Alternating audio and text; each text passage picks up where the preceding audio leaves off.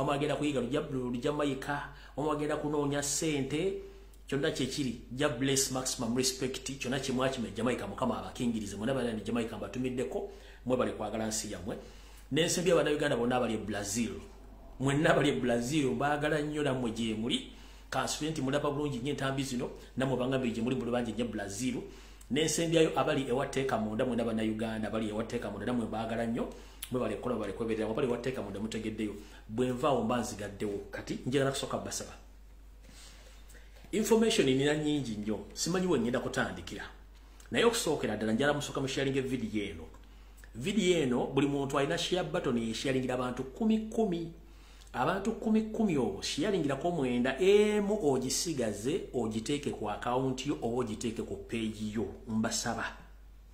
Nkiddamu information ina nyingi nesimanyi we ngenda kutandikira naye njagala kwata ku share button yo ko sharingira abantu 10 naye ku bantu 10 shiyalingirako mwenda emu ogisigaze egende ku account yo ko ogisharinga abatasobola kulaba page eno bagirabireko.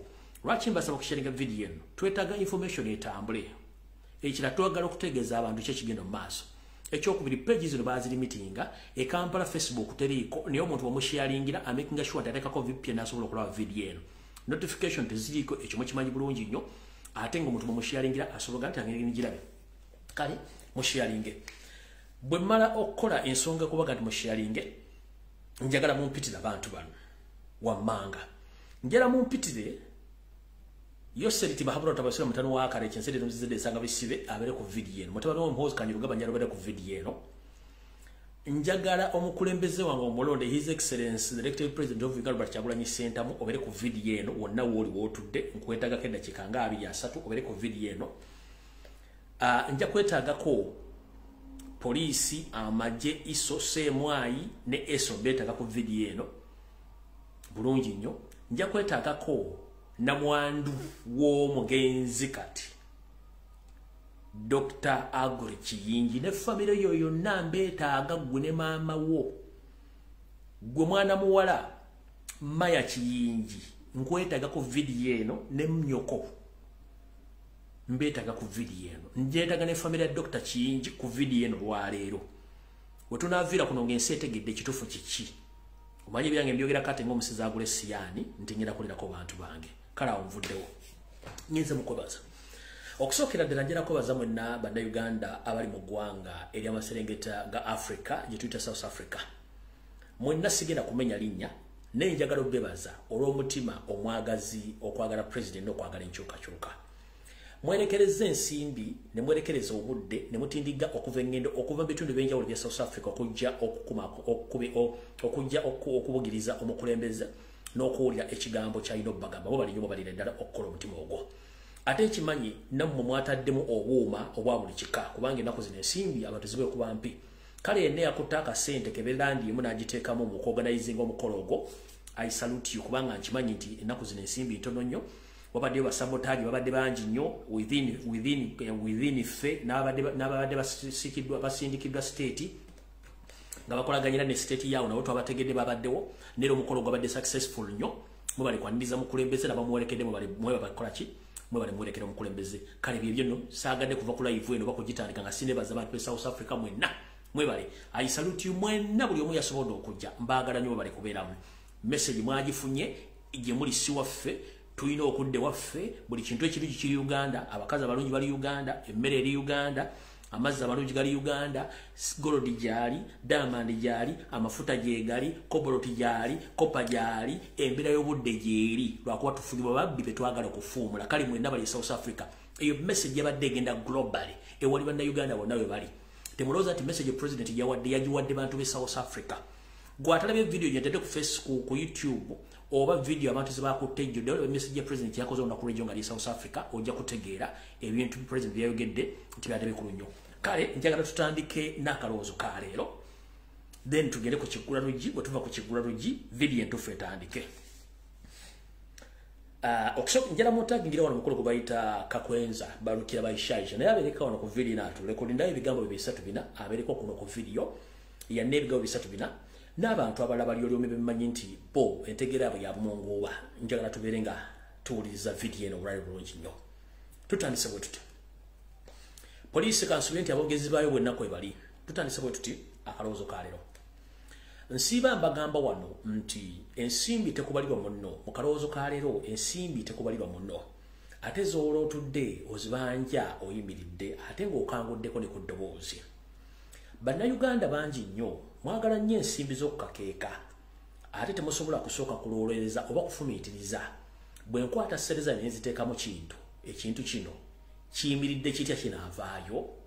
Gwe olukunyumizaamu emboozi kimu bibiri ng'osavuwala oba ng'otandika okubuguumirira ng'okwata omusimbi ng'ogupokera omuntu. Abantu bangi mufiiriddwa ensimbi zammwe lwa buteebuuza. Nga bwe tugamba nti obuteebuuza butambuza amazzi ekiro. Abantu bangi nnyo bannayuganda temwebuuza. Mumala kwekoona ne muleka mujjukira ate okwebuuza nti ekino kyabaddewa. Nze mbadde nga kuno ku social media nga mpuulira ekiboozibozi ekya kampuni bayita Capital Chicken ng'era nga simanyi oleta ssente ffe ne tukulundira enkoduma tozikuwa simanyi mu bbanga bwe tukuwa mu magoba. Ebiboozibozi ne mbiwulira nga nze nsirise. Naye nga nze manyi kampuni entuufu ezirunda enkoko mu Uganda okuli ya Yuga Chiiki y'omukulu Sekalaala, y'omukulu oli gye baagala okusabotaginga omwami Muganda olugo baagala bambanja obuwumbi nkaaga mu butaano mukulu ani Binzika n'abala bangi nnyo ng'engeri gye bahasulingamu okuteekawo bizinensi ezo. Ne neebuuza omuntu atya n'ekiprogramu kye bayita simanyi Capital Chicken gwe twalayo ssente bakubulira essente z'otutte enkoko ezigenda okuvaamu n'emmere ng'okimanyi nti muliyo sense tosobola kukwata bukadde bubiri n'obuwaayi gwe bakulundira enkoko ku mmere ey'obuseere ku ddagala ery'obuseere gwe weewuise otule waka mu ntebe yo olinde emyezi 3 bakuleetera essente zo bazikuwe. Musooke kwebuuza nnyo. Engero z'Abaganda zino zituubye okuyigirako bingi. Z'owola otudde ozibanja oyimiridde lwe lugero lusooka. Owulira bulungi? Z'owola otudde ozibanja okoze eki oyimiridde. Olwo olugero luggwera mu ssente zammwe ze mwateekayo. Ekirala bannayuganda mwagala nnyo ssente z'okukakeeka. Bajja ne bakumugumiikiriza ne bakubugumiriza nawo nga tosobola okubeera kiki ekigenda mu maaso gunewayo nsimbi. Kati bajjamu empewo nga mubyategeera. Kati jala kugamba munnange ebyambi bisekerwa naye mulekerawo okubuguumirira mu kalowoozo kalero. Ssente tekubalirwa munno. Ssente nga bw'ogikwata mu ngalo n'ogiwaayo si bw'egenda okudda. Bw'owaayo akakadde omuntu asobola kuddiza akakadde mu ngeri y'emu gye wakamuwadde. Either ajja kukuwamu ebitundu ate mujjukire kino nti ng'oggyeko banka ekuwola ssente n'etwala omusingo gwo. Omuntu wa bulijjo bw'omuwola ensimbi n'agaana ozikuddiza n'omutwala mu mateeka ate amateeka gasesa nnyo. Gakugamba nti omuntu oyo bw'omukwata omuteeka mu kkomera gy'omututte ate gwe olina omusasulire okuw'okusula ne w'okulya. Ate bw'obanga tannatuuka mu kkomera oyo omusibe oba omuntu gw'obanja wadde mbokuga nti wampa akakadde ne tukkiriziganya endaka kwa myezi 3 ne kannemeredde naye kati olw'okuba ondeese mu kkooti munnange buli mwezi ngenda kusobolayo siringisa omutwalo gumu n'ekitundu. Gwe ku kakaddeko ngenda kusobolayo omutwalo gumu n'ekitundu kubanga kkooti eba eyagala ono okufuna obukakafu ono anaasasula. Kasita gamba ngenda kufunayo akakadde kamu n'ekitundu ngenda kufunayo omutwalo gumu n'ekitundu buli mwezi kitegeeza kkooti egenda muta. Kati mwawawola ssente nammwe abeewola mumanye engeri gye bakwatagamu bizinesi ensimbi wooziteekayo si bwe zidda mubeemu amagezi ate mutegere bulungi nnyo. Awo nvuddewo ku kalowoozo kalero katugenze ku kigulalugi kya leero. Mbalamusizzaako mwenna abanyumirwa ekigulalugi mu programu eno wano ku Lumbuye Broadcasting Service TV gaggadde okwetoola ensi yonna gye mutuulako. Mu kigulalugi kya leero kigenda kubanga kigenda eri mu mwenna abakyala bannakazadde bannakabotuzi. Njagala mumpulirize bulungi nnyo. Lwaki ekigulalugi kino njagadde okireeta olwaleero? Kasooke nnonye wano ka video ke ngenda okukomekkereza n'okujjuliriza ekigulalugi kya leero kino nsooke nkanoonye wano mu archive yange nga sinnata kintu kyonna. Nsooke nkanoonye wano bannakasevinze oba saakasevinze. Njagala kakomekkereza mu kigulalugi kya leero tuke tugende mu maaso bwe mba nga nkyakalinamu manyi nange mukudiritinga sina yankwatira nsawo. Njala okay kakano nkalabi where and God mwebale kunsabira mwekali mu archive yange. Mu kigulalugi kya leero njala kigende eri mwenna bannakabutuzi abazadde abakyala batuzaala. Mbalamusizaako bannyabo mwebale kutuzaala mwebale tulabirira. Naye njala bategeeza nti ensi gyeraga egenda ekyuka naye mu kukyuka kuno mulina okubeera abeegenderevu. nzijja ku social media kuno oba ku bwenyi bw'ekitabo oba ne ku mikutu emirala ne njogera ebigambo bingi abantu ne baseka nga balowooza nti nkola comedy naye nga byenjogera bituufu. Ennaku zino muzaala abaana be muzadde okubakuza ebiseera bisinga basinzira ku mbeera ezize ez'omuzadde bweppo n'ebintu bye balya. Kati njala kuwagaabwa munnange mwana muwala bw'ozaala omwana ne weesanga nti tolina mata ga butonde ge tuyita agava mu mabeere nga togalina, fuba nnyo okulaba ng'ofuna eddagala erireeta amabeere oyonse omwana oyo ng'ayoka ku mabeere go gennyini, oba fuba okulaba mu ngeri yonna esoboka okulaba onoonya butya bw'ogenda okuyimiriza omwana wo oyo muto gwe wakazaala. Ngenze nayogera ekigambo kye bayita cow mentality, naye kitutte obudde be nakyogerako ku kitwalo kikolako research. Njerako bazannyo mwenna abankoledde research naddala bali mu bitundu by'e Nakasongola mu balunzi eyo abakoze research ne banziriza report. Mwebale mbulamusizaako mwebale kola report eno bangambye bati bategeeze bati mu kigwalo kyaleero nti wavaayo n'oyogera ekigambo cow mentality ne twali tulowooza nti abantu ovuma bavume, naye bwe watunnyonnyolako olumu twategeera naffe tukola okunoonyeza kwaffe eno gyonte gye tubeera ne twesanga nti ebigambo by'oyogera tebikusimatuka busimatuse ekituufu babituufu nnyo. Ekigambo cow mentality kitegeeza ki? Ye muntu okulowooza ng'ente, ye muntu okweyisa ng'ente, ye muntu okutunula ng'ente, era ye muntu okukula ng'ente, era kwe kulowooza ng'ente kye tuyita cow mentality. Ebintu bino biva luddawo ku kitufuula cow mentality. Omwana yenna kasita omuzaala omuto n'obulwa amata agamuyonsa oba n'obulwa obudde omuyonsa ng'ekikwanguyira ennyo kumuwa amata ga nte. Waliwo kye tuyita hormones ezibeera mu mata ago. Hormones ezo ziba za nte.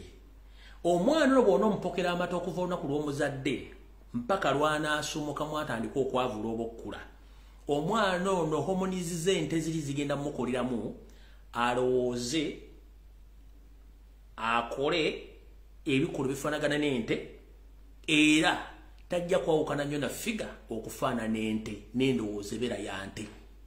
Tunuulira bannaffe abadde bazza eggwanga Uganda, enkula yaabwe mu kikula, endowooza yaabwe, entegeera yaabwe n'enkola y'ebintu yonna ya cow mentality kubanga bakulidde ku mata, amata hormones z'ente ne zibayingira, y'ensonga lwaki bakola ebintu mu ngeri y'ente ate balowooza nga nte, kye bayita cow mentality mu butuufu. Kale mwenna ba research abadde mu biraala eyo nga muli mu kukola research ono ku cow mentality mumpadde results nange mbategeezezza public nkitegeezezza nti ekigambo kyerayogera nali nkimiininga ate nga nkitegeera kati nkibategeezezza wali bakitegedde nti bambi babulaza ne basista mulekeraawo okuwa abaana bammwe ebintu bitategeerekeka. Ensonga lwaki Ddunda Namugereka Allah yakutonda gwe omukyala osobole okuzaala naye nga bw'ozaala omwana agenda kufiidinga ku mabeere go kubanga hormones zo z'abantu. Era naawe hormones zo bw'oyonsa omwana naawe nga wayiika Windows automatically n'omwana yajja kulanga naye Windows zakola ki? Zaayiika. Bw'obanga oli mwakajabangu nga kali inborn omwana ayonka gwe naawe n'omwana ajja kuba mwakajabangu mukitegedde bulungi, ekyo bayita cow mentality. Kati nabagambako guy ya describing abantu bano abeefula mbu simanyi bakabano group nga nfundikira akalowoozo kigula lugikyaleero njagala nzanya katambi kano kali mu luzungu ne mukawulirize nfundikire ekigula lugi mulyoke mutegeere ebintu bino bitwogera nti bituufu kubanga video yayo si nnyangu. Wuliriza bulungi nnyo mukulu ono nga nnyonnyola ebigambo bino.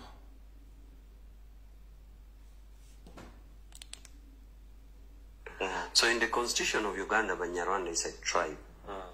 So even if we talk within our jurisdiction, when Gashuma says that Banyarwanda, God took more time to create them or to manufacture them, and therefore they are beautiful girls.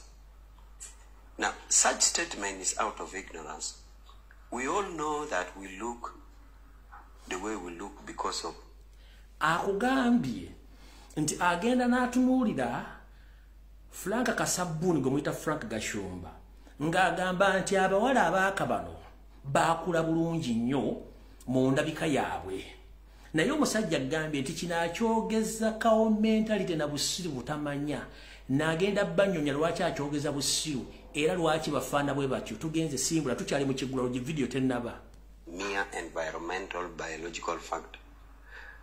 People who live on plain land, they are tall. People who live on mountains and hills, because of this bone, femur. Akugambye nti abantu abakulira ku ttaka ery'omuseetwe babeera bawanvu. N'akugamba nti abantu abakulira ku ttaka ly'ensozi nga balinnya ensozi babeera bampi. Due to the fact nti gy'okoma okulinnya olusozi ennyama yeetugga n'ofuuka mumpi nga bali abantu ab'esayidi eri bapigini tugenze maaso. Bone getting hard in climbing, they are naturally short all over the world. Okay?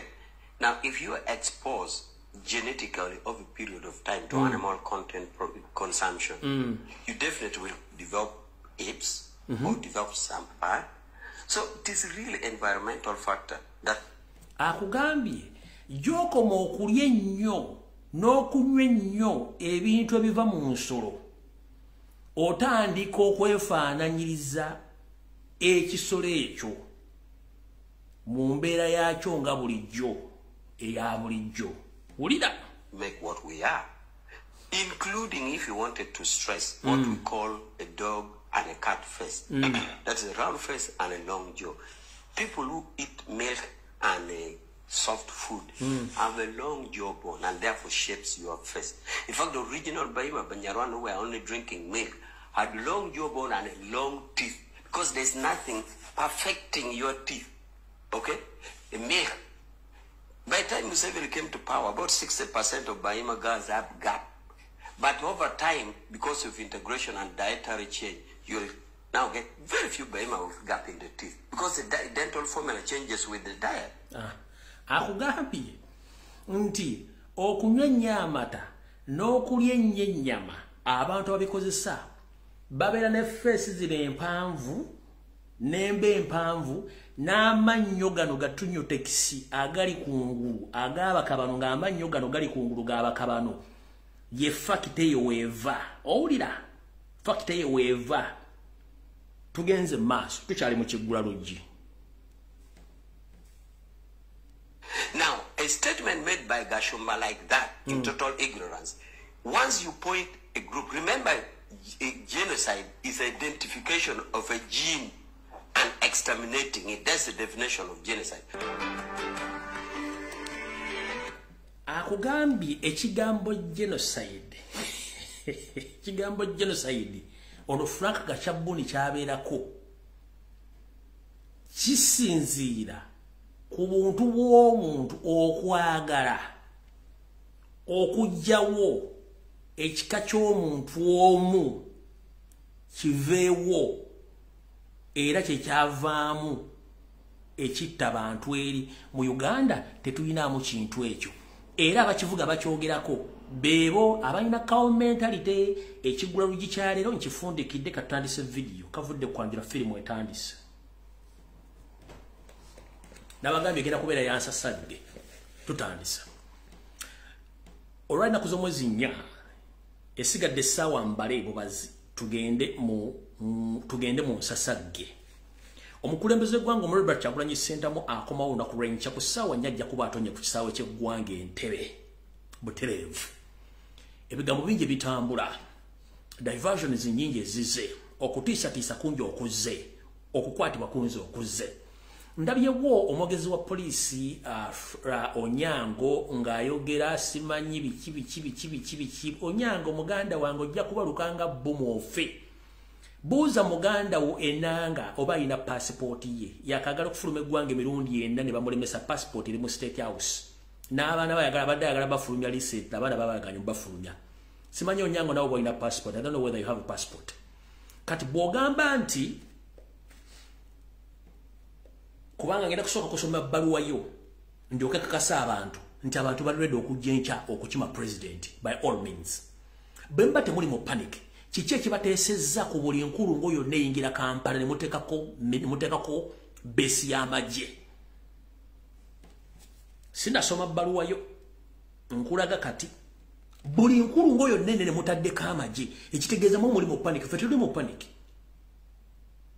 for we are the law abiding citizens abagenda okujja okunona omukulembeze owulidde kakwenza njagala owandiike wano message wuno okulaba kwoli eno tweet go wagikoze oba sigo wagikoze kakwenza wuno kwoli nkulabyo njagala owandiike wano either tweet go wagikoze oba sigo wagikoze nkulaba wuno kwali wandika nti sigo wagikoze oba go wagikoze njala bintu bibiri otherwise ngenda kuvira mu mbeera obanga go wagikoze njagala wandika wano message kuba kuno kwoli bakuyisi bakutaginze go wandise tweet ejo wakoze ku Twitter kuba ku Facebook njinonyeza hoteriyo boba go wagikoze mpandikira noti nze oba sinze ndyoke nkuteke mu kirasi olwo kotegere bulungi nnyo kakwenza kwoli wano nkulaba wuno wano wandika wano message nti go wakoze tweet eyo nkuteke mu kirasi woyina okujja kuba saagala kulumba nga sikuba nonyeza ku Facebook nga sibirabayo njagala wandika wanti bwo wandise Twitter wano woli kakwenza nkulaba wuuyawo kati ovuddeko labeko odduseeko lwaki odduka kakwenza nkulaba ekifaananyi ky'okulaba osafeesinze wano kati ate odduse lwaki odduka don't run if you're the one who tweeted that post on Twitter please answer me here are you the one who tweeted that tweet or not tuvuddewo kati mukulu bino eno tweet yino nze njala kumanya gwogitaddeyo oba nedda nkulaga ekyagaana embu okuseka kakwenza eno tweet gwogitaddeyo oba nedda njagala bw'oba gwotaddeyo tweet eno ojja tuwulira lwaki enkoko enywa amazzi nga tefuka kakwenza bw'oba gwotaddeyo tweet eno ojja tuwulira lwaki enkoko enywa amazzi naye nga tefuka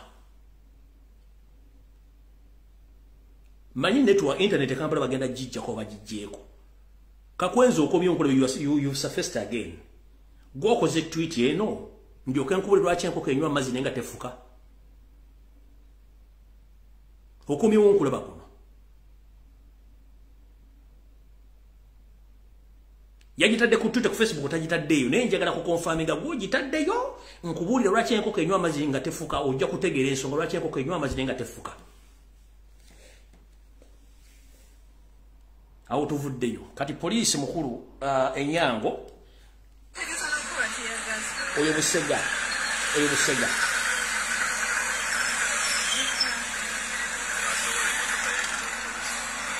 kuliko magye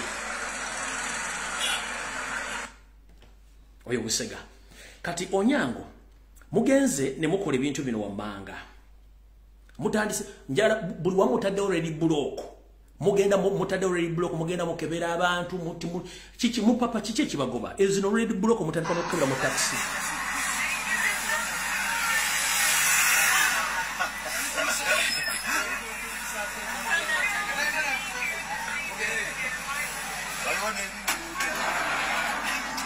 ete tugenda kulwayo mugenze mukwata abaana bino byonna mbikoze okwata abaana mugenda mukwata abaana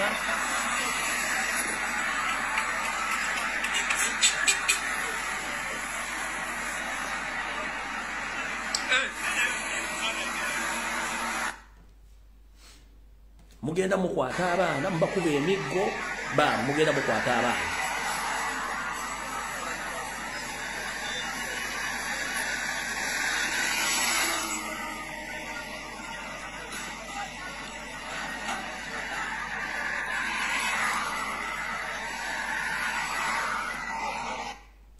eyo si ensonga yeriwa enaku z'omwezi za nkya 5 ssaawa 4 omukulembeze agenda kuba atuuse ku kisaawe Entebbe ntegezeddwako nti ba staff member bonna bakola ku kisaawe tekuli akirizibwa kuyingiza smartphone reason being temwagala nkuba ntegezeddwako ne CCTV camera wetwogenda baziggyeko temwagala footage yonna agenda kulinkinga naye mu mazima ga Katonda mu ggulu pulogulaamu zammwe zemulina zemumanyiiko eriyo bali benjogeddeko mu kiggula luggi abayonka amabeere g'ente ne banywa n'amata abalina kawumeta ndi mwagala kutta Kyagulanyi ate tulina buzibu mumukwate mumutte tetulina buzibu eri abalabo nga baloota bafuka bali ku buliri mbu Kyagulanyi bagenda mukwata bamuteeke mu motoka bamutwale waabwe bamuteeke wo mu nnyumba nammwe weemuli naye eggwanga limuliraba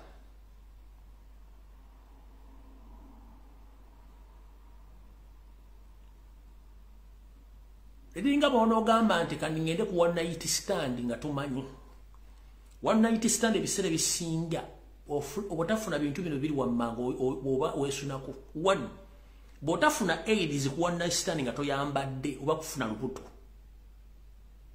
the situation eggwanga lyolekera right now. So it's a one night stand or one morning like this in the morning tomorrow at exactly 10 a.m. You can mess each and everything. Chemukoleredde banka. Mukozeza kuteka diversion smile muleso no zali house of plastic yakoze embango waya wasiza mbuzi we don't care. Kubanga mwali mwagala kunjo information ya Kyagulanyi. Mugenze mudidde omusajja mu kitiibwa obwakabaka bwa Bulenzi Lugu tuwe ekitiibwa mumutadde mu ssente empya n'ekadde muzi abantu bamumya attention ng'ate musajja kabaka tumulwanidde ebbanga lyonna olwokuba mwagala kujja media attention ne mugambye agende kanjira kubuuza mukulu gundi mukulu Onyango. Simple question. Ogambye wano nti temukkiriza kintu kyonna kyakwaniriza muntu yenna. Njira kubuuza bakamo batadde ssente mu musinga wa Rwenzululu nga bamwaniriza ewaabwe ekyokwaniriza omuntu is it a crime kubanga eri mutaddeyo ssente ne muteka processions abantu bali mukutambula beeyagala kubanga mumuwadde n'ennyonyi which is okay kubanga he deserves it. He's a king in that area, but on the same date when Kyagulanyi is coming back nemuleka procession abantu batambula etali buzibu Kyagulanyi coming back okubaga nti abantu bagenda munona now you are feeling pain kubanga mwagala kusiriwala katugenda balagako mukwate mukute kubanga all the wiki yona muze mukwata abantu mbamukima mayumba mbakube emiggo mbatulugunya mbabuuza what is next. Temutubuuza what is next kubanga temujja kumanya. You've tried your best to find what is next, but next is not next. Mwasigaze peseri delete ye musigaziza ku laptop yammwe. Anytime you are going to delete, and I'm here to inform the public, according to my sources, UPDF is ready. Nchidam, His Excellency the President of Uganda, but Kyagulanyi Center, UPDF is ready to take action in any kind of mistreatment against you and against Ugandans. If it is means to ousted Museveni in the power, they are ready to do it. Kino jagadde kigabana Uganda. UPDF is ready. Nchibagambye. Muva ku bana bayine mundu simeba SFC. These are foreigners abali mu overstay, including their boss Museveni. They are in overstay. Tebayina visa, tebayina passport, bali mu overstay. So UPDF is ready to engage in the case of any case.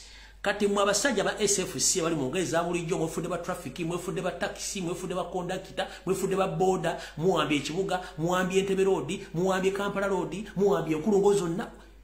Kiki kyemuliko. Kiki ekibagoba kye kibagoba kati kamba somere ebbaluwa y'Onyango ono ngimuddire mu bulungi tuke tugende ku video yatulese. Onyango agambibwa ati joint security agents have received credible information that there are political activities, especially from National Unity Platform, who rallying and mobilizing members of the public to process to Entebbe International Airport on 5th of September 2023 to welcome the new President Honorable Kyagulanyi Center. Mwagabe bati ebitongole ebyokwerinda nga bikwatiddwanizaamu bifunye amawulire ag'ebyokwerinda nti ekibiina kya National Platform kiteekateeka okuteekawo embeera y'okutambula nga kikunga abawagizi baakyo okuteekawo okutambula okw'omuggundu okwoleka ku kisaawe Entebbe ng'ennaku z'omwezi 5 olunaku lw'enkya okusanyukira omukulembeze omulonde w'eggwanga Kyagulanyi Center ng'akomyewo okuva e Bulaaya. Ne bagenda maaso bagamba the organizers of the alleged welcome events intend to make a procession from Entebbe International Airport through Kitoro, Katabi, Kitala, Kitende, Kajansi, Lubowa, through the CBB, Karerwe up to Magere, Kasangati. Agambibwa ati nti abateeseteese omukolo guno okuba nti bandiza president omulonde w'eggwanga bagezaako nnyo okuteekawo omudigido gw'okutambula okukima omukulembeze okuva ku kisaawe Entebbe nga bagenda kuyita mu bitundu bino wammanga Kitoro, Katabi, Kitala, Kitende, Kajansi, Lubowa, okutuuka ku kitu kya CBD Kalerwe okutuuka Emagere Kasangati. Kati mukulu ono yawandiise ebbaluwa eno. Mukulu kamala okulaba wano amannya ge. Mr. Onyango. Simanyi obusiru obutuuse ku level ki. Amadala ge baakuwa okwongera ku gakufuula omusiru. All over the social media, it's now 2 weeks since the president left the country.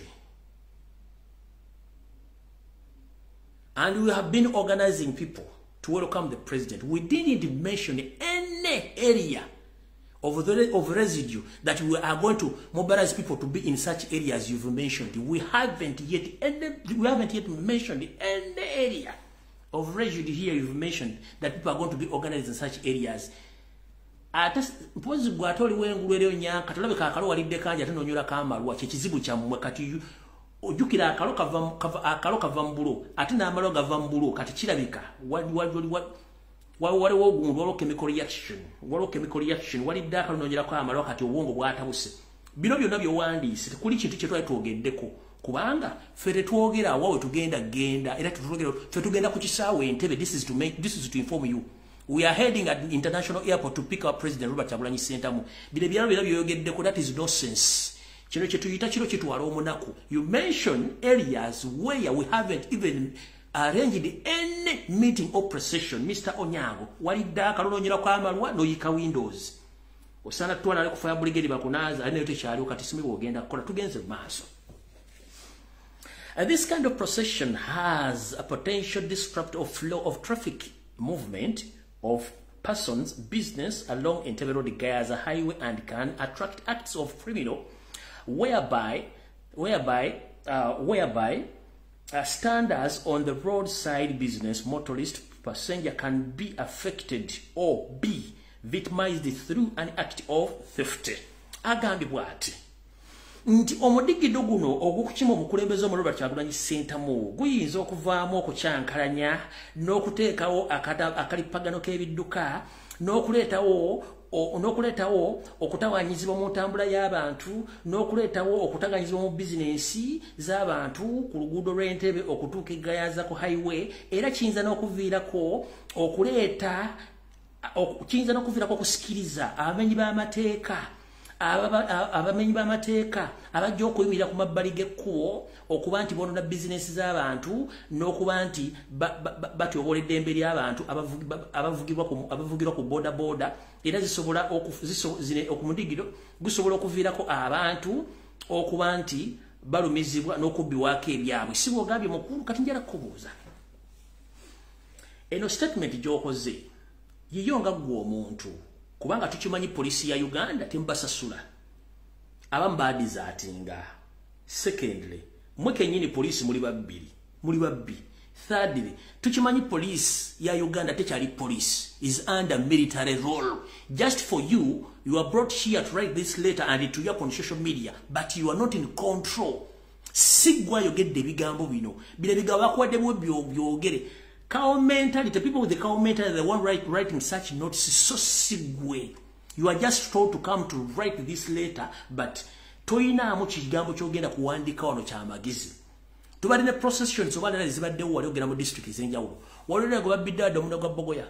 So bwe muwandiika ebbaluwa zino mutegere nti tutegeera tumanyi bulungi nnyo mukulu Onyango Fred weetereze ebintu bino mukole ebintu nga bitegere mwe babbi.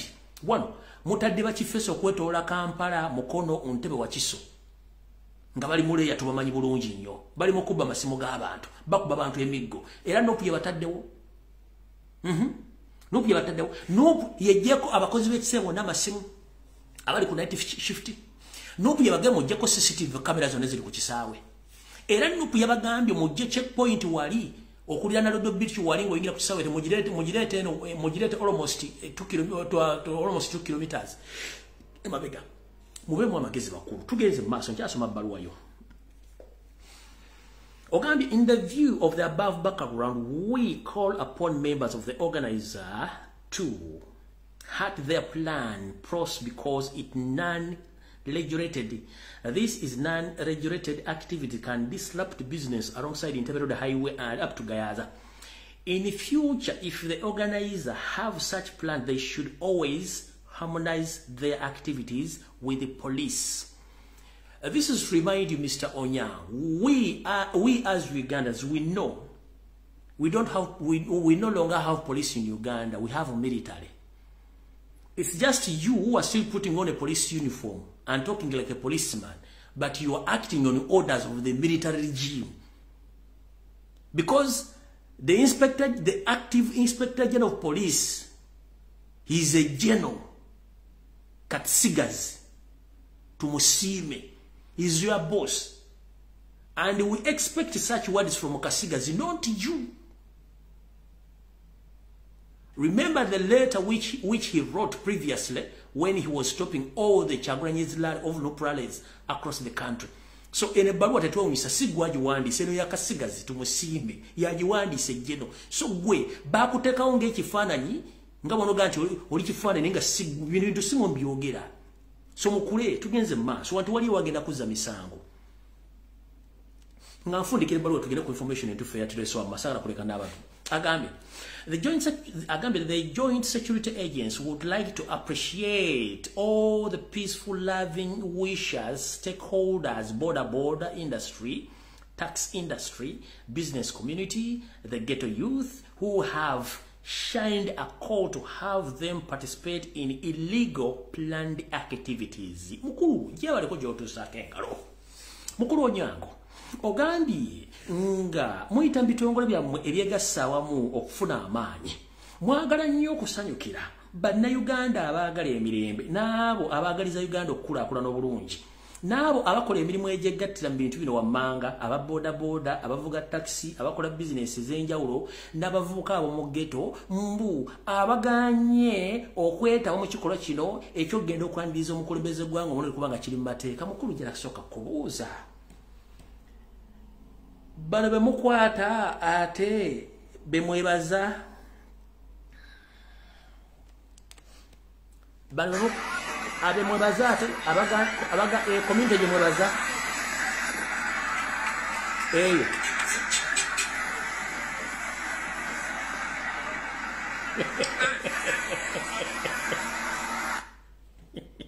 Onyam, ere community gye mwebaza.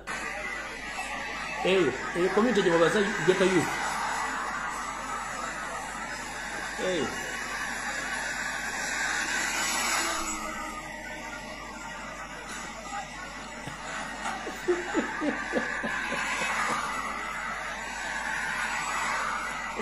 Community gye mwebaza. Ghetto youths. Mwebaza. Tuvudde nemekulu isanawo. Kati bw'ogamba nti webaziza aba taxi n'aba boda. Aba taxi muziyimiriza. Ready block after ready block. Eyo taxi.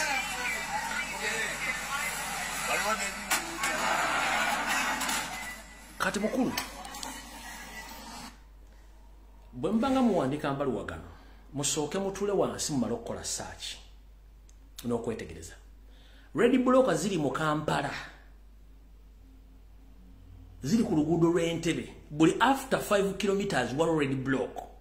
Both on Entebbe highway, the old Entebbe road, oluguudo olw'olugweri ewasubiri emunyonyo zenguudo ezigweno kulwenda kawuka okwetola muno mu Nyanama Nateete Wakamocha wa yonna wali ready block. So bw'obanga wafunye abantu bagenda kwegattamu kiki ekikuteesawo ready block, kiki ekikwatisa abagenda ba youths. Boda muziyudde mwagala zimalawo ate ze mwebazizza nti bakoze eki babayambyeko obuteegatta mu kintu kino. Ekizibu kimanyi sector yennyini gye mugambye gye mumentionings already sector abasajja basinga obungi abagagga emmotoka ze bazitadde dda mu store ziganya okukola okujjako abatono abaziraze nti bazizza okukola. Already ababoda bagenze dda mu public holiday balinda nkya kugenda. Kati kye mutamanyi kiri bwe kiti mumulooza tujja kujjanga ku social media tubabuulire buli kimu tugenda kukola kiti ki. No, tetugenda kubabuulira. No, ebintu tugenda bireka mubyogera mu mwagala mukwate bajja kuvaayo. Sife tuswala. The moment you panic, you make mistakes. You have deployed since last week. Each deployment cost around 50 million. Each deployment of one battalion of UPDF soldiers cost around 50 millions just a day. Cut since last week, mu deployings, mujjo SFC, mujjo military, mujjo piso pupo byonna balese ku street bali okwo. Abali muleya. By the way, go mukyala n'omusajja omukyala yenna aliye nga tomanyi mulimu gobbawo gwakola. Nengo omulaba abeera atambula afuna sente. Bw'oba tosuze mu nnyumba okuva jjo nga taliimu. Manya bali mu operation ez'okwagala okulemesa okukyusa eggwanga. Ekyo kitegeere. Kati njala kugamba ICC is watching. Everyone is watching.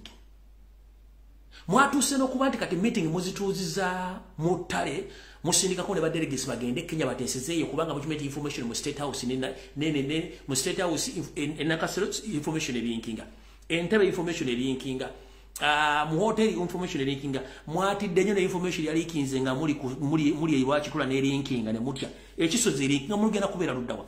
But we can't come here on social media to tell you each and everything of what is going to take place. So mubeeremu ebitole bulese pupusi manyi susu sisofe fofu byone mulese kati njala baga bana Uganda okumeba na basajja batya okuva last week bwe tubalabalamu ekitono nnyo bakasipending almost 100 billions of money olokuba twagamba nti president ya just a mere saying it twetaga president kumwaniriza ne mutya no chichi mutyachi mugamba tayina maanyi mugamba tayina support. So if a person is not supported, why do you have to fear him? Mumuleke. Let him move. Let people come and welcome him. Mutyachi. Mugeze wachiseka mutaddeyo SFC mutaddeyo military mutaddeyo chi buli mukutte abantu. This is a wastage of time. Omukazi watu sokuzaala ne bw'okola otya jibira mirundi egi either wamusala oba azaala mu kuzaala okw'ekitono okwa bulijjo. But it's up to you. Encha ennaku z'omwezi 5 omwezi ogwokutaano ku kisaawe Entebbe ssaawa 4. Oba mukute ne mutwala gye mwagala mutwala, it's up to you mumukwate. Oba mukuba amasasi nga sekita embwa egambye, it's up to you mukuba amasasi. Kubanga information yonna agirina. Ne ka group akakirimu agirina. Byonna information yagifunye dda. Ka group ki akatudde akali mu opposition akamuteeseza bamutte yabitegedde ategedde amasimu ku kisebaga bajjeeko CCTV camera bazijjeeko so byonna bitegedde abina right now so is ready to come back atiri yagenda motiisa. The more you panic the more you make mistakes and the more you spend money so muli mu flight mood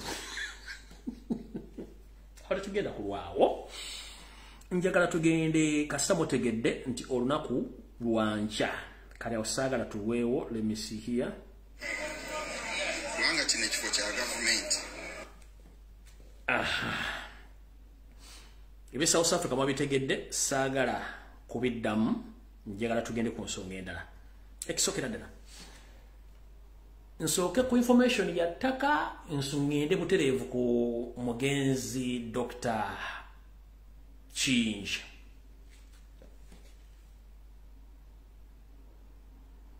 Wandika wano nze mbwaka savu kanyama programu yencha njibaga buli muntu keera otambula ogende tokukwata kintu kyonna ndoza kansoke kuyittaka banaye yoseeri ayina enteekateeka edize ettaka lya Uganda lyonna nti government ireddiza kyetuyita okweddiza ettaka kiba kitegeeza nti muna Uganda yonna wooli ogenda kufuuka mupangisa ku ttaka nga ojja kuba osobola kufuna bufunya lease ku ttaka okolereko ebintu byo era government ejja kuba erina obuyinza ku buli ttaka lyonna nga tosobola kukolerako kintu nga tomaze kufuna lukusa ate ojja kuba okikolerako ng'okikolerako mu bupangisa kye bayita lease bubeera bupangisa obw'emyaka emigere lease etandikira wakati lease gye tumanyi normal lease etandikira ku myaka 49 ku myaka 99 development yonna gy'otadde ku ttaka okwo kasita emyaka 99 wegiggwako you either development ogisulako n'ogitwala oba ogireka ku ttaka lya land road lease bwe zityo bwe zikola kati Museveni ettaka lyonna ayagala ditwala alyezze ne gavumenti ye babenga bannayuganda mwenna muli bapangisa mukimanyi bulungi nti ettaka ly'obugagga Mukimanyi bulungi nnyo nti gavumenti bwetwala ettaka eryo n'eddiza naawe kennyini ojja kuba tokyasobola kuziika muntu wo ku kijja bagenda kuteekawo system nga ya limbo. Limbo ezo zigenda kuba zicontrolling gavumenti under local governments ne state council. Nga gobofa tokyalina kijja bagamba nti gundi wafiirire bagenda kuziika mu limbo y'egindi ngoba tokyalina kijja. Ye situation Museveni gyatutaddemu. Kati gwe ali eyo simanyi Museveni for life nze ndi mu America nafuna sente nine ebyapa byange ndi nawe byonna byomuna byesinga bakiyisa ogenda kubanga ebyapa oyina omabi ne papula ebisiba gundi ebisiba Rolex ebisiba Rolex ebisiba pizza oba bine papula ebisiba bazita batya ezisiba baga ebyapa byonna endagala zibula kuba papula ebisiba baga pizza ne Rolex nga they are useless. Toyina bwannannyini ku ttaka lyonna kubanga ye kyayagala olw'okuba nti bagaininze power bagaininze male bafunye ssente kyebaagala okukoze. Kati gwe mwana muwala badde mu kiyumba nze simanyi ndi ttiimu gundi okutta akasente nagula poloti nzimbyeko obutoyi bubiri. Tujja ku social media kuno bagabi nga tulina kyetuprotectinga mumuna kyemutalabe ekifaananyi ekinene mwembeeraawo nga mulowooza simanyi nze mpagira NRM tibakwagalangako. These are not Ugandans, these are foreigners. I'm here to inform you that your grandparents, they fought for that nation so that each and every Ugandan owns a piece of land in any area where he or she wishes to settle. But as we speak right now, Museveni and his mafia group, they are planning to take over all our land rights from we to their family. That means each and every Ugandan, whenever you are going to face a crisis to the extent you'll be not having any right to own the land unless to get a permission from the government or to lease. And those who know exactly what it means to have just lease on land, it means renting for a good period of time. Whatever development you set on that land, after the period of time you got from the government, it means each and everything you're going to leave those properties on that land in the hands of Museveni and his families. So wetuba tuogera wano mutubalemo ku magezi ate mutegeere. Kino kizze nayenga abatwala ettaka si bannansi mwabaliwo mulowooza nti bwe twogera ku nsonga zino Lumbuye mukyamu. No.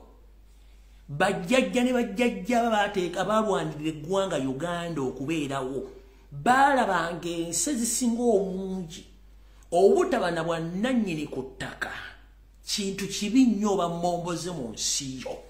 Y'ensonga lwaki naffe gye tuliire mu nsi z'amagulu meeru tubonaabona okufuna ow'okusula oba ow'okubeera kubanga ne bw'ogula ennyumba n'ogimalayo ebeerako ebbanga either lya myaka 49 oba emyaka 99 bwe giggwako ennyumba ng'eddayo mu gavumenti oba mu kanso.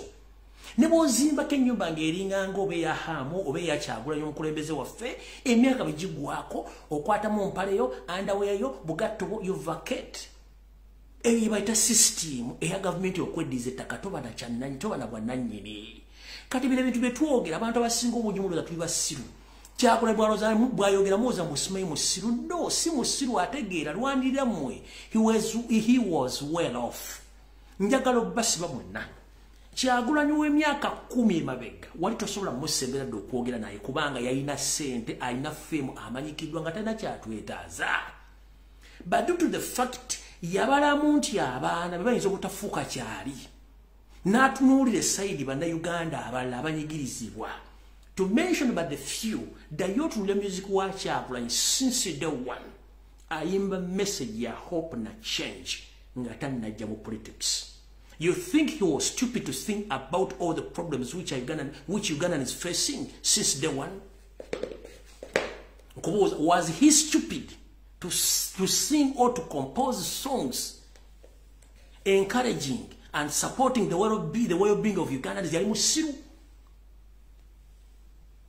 Genda tulina ennyimba zino ziddemu oziwulirize. Omukompya alina kuzina embuzi zammwe ze muyita abayibi mu Uganda nga bayimba love story. Buli muntu azalibwa ne love tekyetaaga kuyimba nasuze simasikoze nonsense. Bonombulira love nga sirina ttaka ngenda kubeera ki? Muno soko kujja amagezi mufuna amagezi. Mutegeere gwe singa bakubuulira nti Saudi Arabia joina teri mu Luwarabu alina kijja babazika mu ttaka lya gavumenti.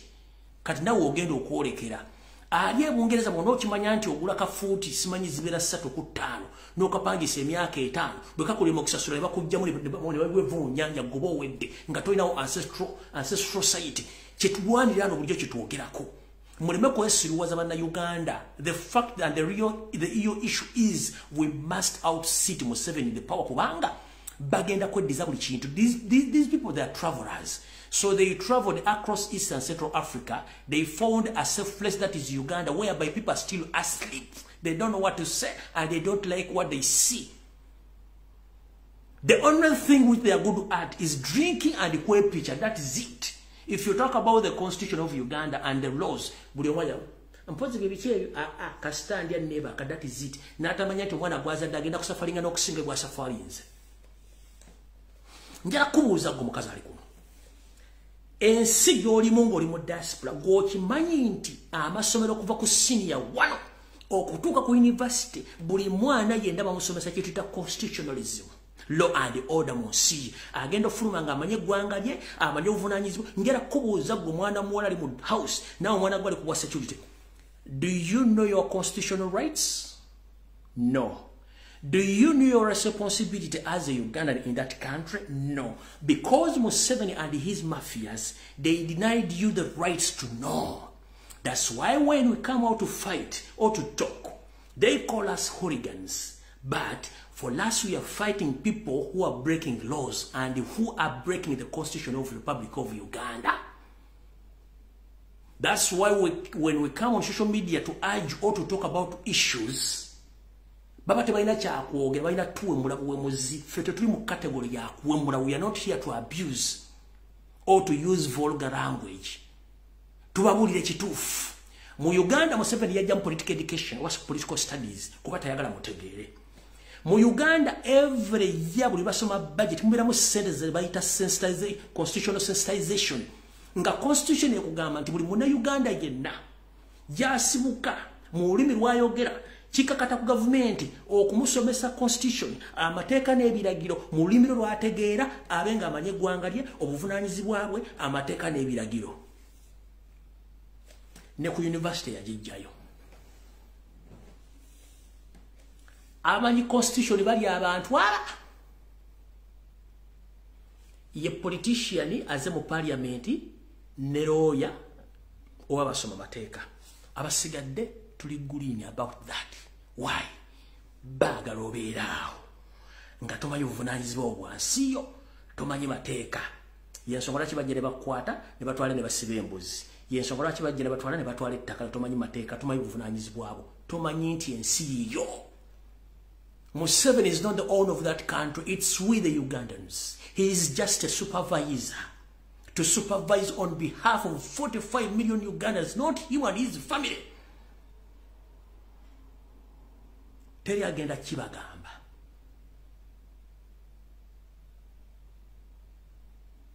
Gwobo jjajja bajjajja ffe babonaabona. Bakitaffe babonyeebonye. Naffe tuli mu ssako ye mutubona. Oyagala omwana waboneebone nga gwe bobonyeebonye.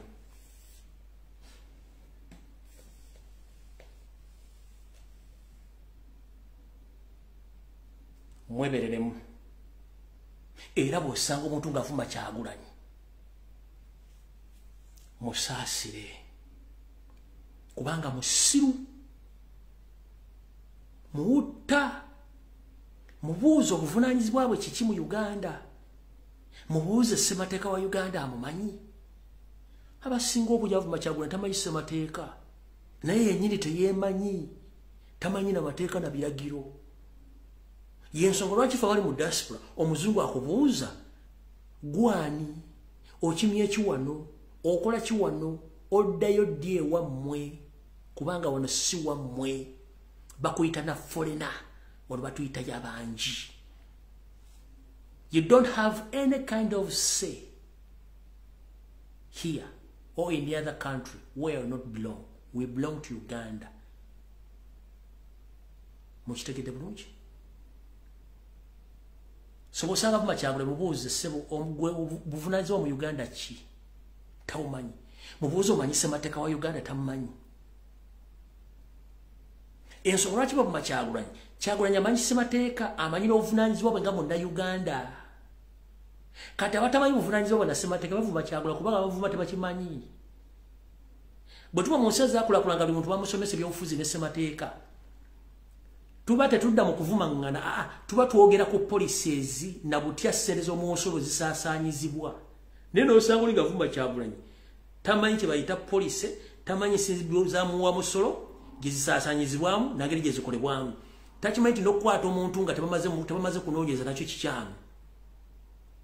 Takimanyi nti omuntu asobola okubuuza omulamuzi nti owaayo okusinziira ku kino kiki ky'onvunaana.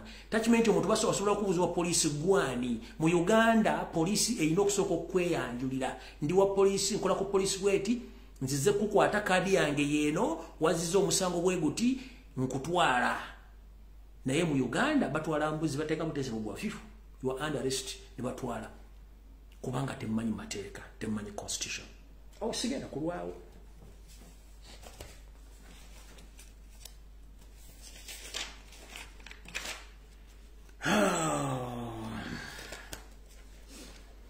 Bana Uganda mwenna njala bategeeza bali mu diaspora n'abali ewaka. Ekiwundu kituuse okusamba eddagala. Ennaku kati ziweze 3 mwenna baweereza ensimbi okuva mu diaspora nga mukozesa app ez'enjawulo nga ssente zigenda butereevu ku ssimu z'abazadde bammwe mu mukwano gyammwe, ssente zikyagenda, ssente zaasibiddwa. Bw'oba wakikoze kubira app eyo ekuddiza ssente zo with immediate effect kubanga ssente ziyinza okufaako. N'abali mu diaspora nga mulina ennamba z'e Kampala nga ziriko ssente za mobile money, ennamba zammwe ezisinga obungi baziggyeko ne ssente baziggyako. Nakibagamba omwezi oguwedde nti ekino kigenda kutuukawo. Namwe balina ssente nyingi ku account za mobile money nga muli Kampala, ndoza mukifeesinzeko ssente zammwe zigenze without any kind of explanation from the telecommunication companies, that is MTN and Airtel. Because they are there to cheat on you and there is no answer. Time is going to reach when they set computers to reply to or to talk to you, not human beings. Human beings munyigo osobola okuwomula omuntu ku ssimu n'anyiiga n'avaako kyebagenda obakolera. Kati mbategeeza bw'olina ssente ku mobile money, if you can access that money zijjeeko. Bwe banga essimu yo baagisazeeko nga ssente zo baazitutte nakibagamba dda mujje ssente ku ssimu.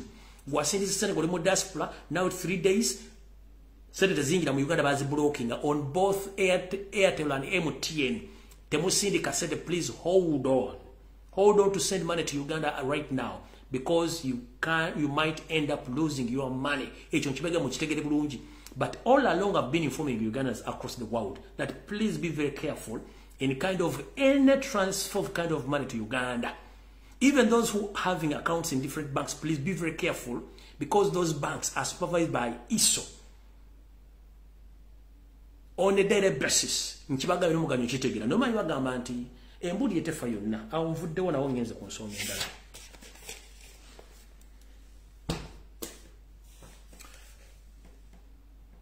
Wasanya kalo kya Peter Mayiga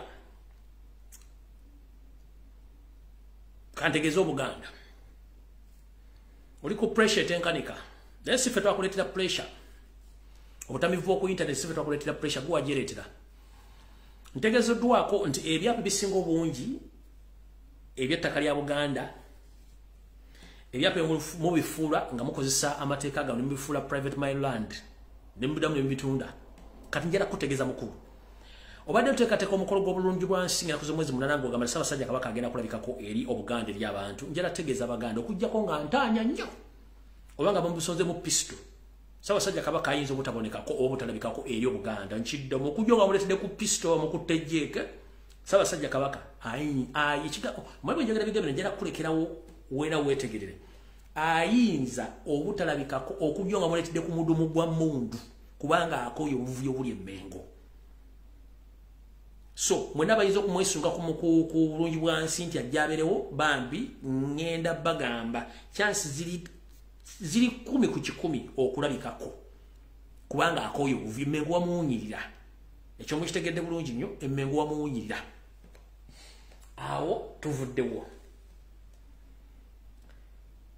kansubira nti omukyala gwe bayita Sumaya Kiyingi namwandu w'omugenzi Dr. Kiyingi atuuse okusookera ddala kitalo nnyo ekyokufiirwako Dr. Agre Kiyingi njala tegeeza public n'ebigambo Lumbuye nze mbyogera ate mbivunaanyizibwako tukooye abantu baffe okuttibwa mu ngeri y'ekitamiivu ne tusirika abasinga obungi Dr. Kiyingi mumutegedde mumumanyi naye enfa gye yafuddemu ya kiyenje nenga ate yabadde enteeketeeke okusinziira bwe nti ngenda kuta drone zange okwetoola ensi yonna ngenda kutoola mukisa guno kuba information gye nkuŋŋaanyiza naye ne ku Lwokutaano ngenda dufula open roof nga strictly ngenda kuta essimu abantu bonna abalina information ereadinga ku nfa ne mission eyabadde okufa kwa Dr. Kiyingi mujja jjogera ku live toyogera linnya just wa information otambule. We need to expose these people. We need to expose these people. And for Dr. Kiyingi nedda. Guy batuze mutuge. Kati mukyala Sumaya Kiyingi. Wennakoma wenjagala otandikira. Musooke mutegeere ki ekituufu kyekiri. Ekisookera ddala. Drone zange zatambudde bulungi nnyo. Ne zintegeeza nti okufa kwa Dr. Kiyingi ekituufu kwadde kutegeke bulungi nnyo. Nnyo. Era nga ebitundu 75 ku buli 100 bikoona ku mukyala namwandu. Nga bwe nabagambye mu video eri. Okusinziira ku nteekateeka information gye nteeseteese bulungi mumpulize bulungi nnyo. Omukyala ono kennyini bwe yabadde nga atuusa obubaka obubika bbaawe eyo si embika gye bebekamu abantu ab'ekitiibwa nga bafudde nno noga bisimila ate kisoboka is impossible. It shows the immaturity of the highest class and the panic mu ngeri gy'oyisemu bbaawo ekisookera ddala bannayuganda bamanyi nti ekiseera dokita we yafiiridde wabadde Uganda.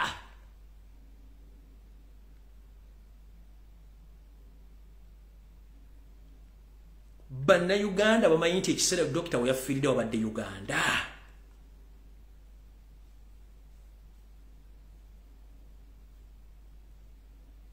Tewabadde Australia. Abaana bakubidde essimu bagamba Daddy agudde ali bubi. Nobategeeza bakubire mukyala Aida ex-girlfriend wa Dr. Agre Kiyingi. Abaana ne bagezaako okukuba essimu ya mukyala Aida ex wa Dr. Agre Kiyingi ne bagaana ogikwata. Lwaki bagaanye okukwata essimu eno? Ensonga yiino. Gwe kennyini mukyala Sumaya Kiyingi. Gwe kennyini watinkula embeera z'omusajja n'omwawula ne famire ze omuli abaana ab'entumbwe ze abooluganda bakona b'emikwano. Kubanga mwalina enteekateeka ennekusifu okuwamba Dr. Kiyingi ng'okozesa amaanyi g'ekiwojjolo. Abaana bano ababadde mu nnyumba ya mukyala Aida X wa Dr. Kiyingi baagaana okukwata essimu ensonga lwaki. Gwe kennyini n'abaana bano b'ozaala mubadde nga mukuba essimu ne muvuma omukyala Aida n'abaana be. Bubi nnyo. Kati abaana ne beeta mu essimu eva mu maka ga kitaabwe mu ngeri yonna esoboka. Ekyo bwe kyagaanye no instructing abaana bakubire neighbor. Abaana ne bakubira neighbor ne bakubira ambulance yagenza okujja ng'ebitundu 9 ku buli 100 dokita atuuse dda owe yali yamuwonga ku nsi. Wabula tewakomye okwo n'ogamba tewa muntu yenna ayogera oba ateeka kintu ku mutimbagano ti dokita afudde. Bannayuganda badde bakimanyi nti olunaku lwabika dokita yali yaffe ennaku 2 emabega. Mukyala Suma ya Kiyingi. Bannayuganda badde bamanyi nti olunaku lwatubikira dokita Kiyingi. Dokita yali yaffe ennaku 2 emabega.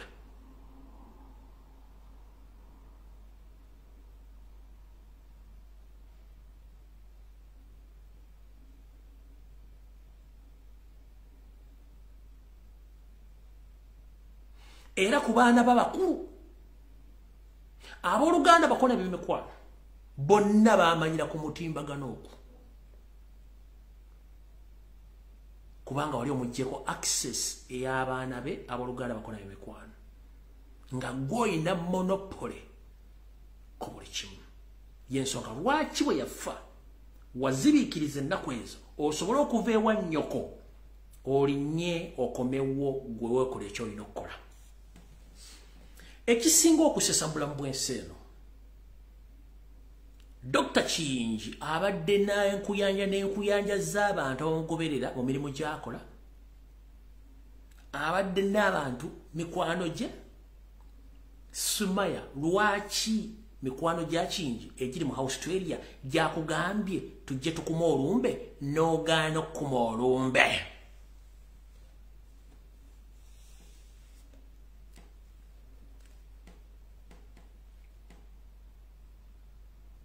Kubanga doctor abadde professional cardiologist nga alina emikwano egy'abasawo amanyikiddwa, tetunalawe wadde olumbe olw'eddakiika 3 oba abantu abazze okubeerako mu nnyumba y'obadde obeera n'omusajja oyo.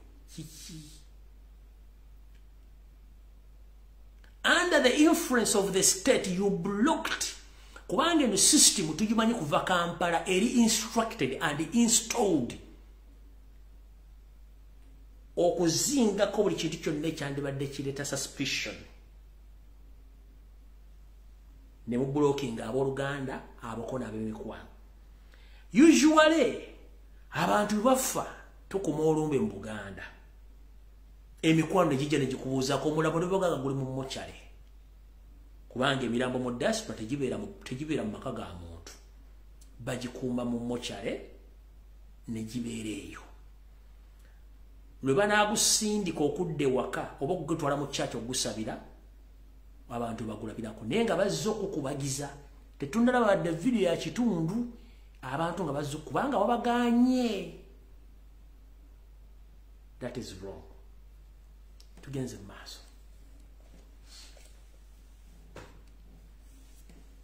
Njiva kumu ngaali akatogo. Ku Lwokutaano ngenda kuteera amasimu. Ngenda kukubira omulago takungula. Mikwano gya Dr. Agre Kiyingi. Without hesitation, I call upon all the great friends of the late Dr. Agre Kiyingi, please with immediate effect, open a case of investigation about the death of Dr. Agre Kiyingi. Mufune report entuufu.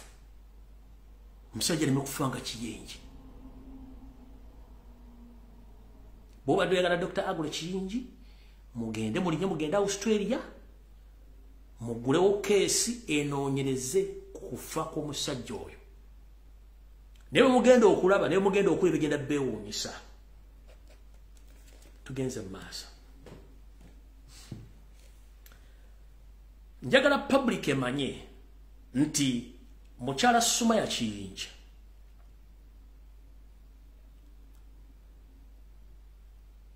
Mama wo yani sigenda kutabifaananyi mbirina wano.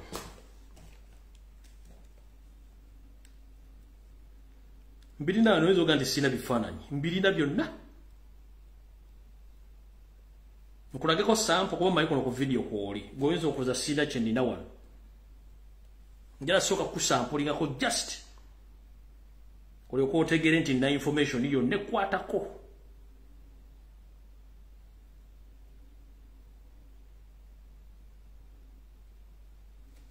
Kankusampulingeko katono.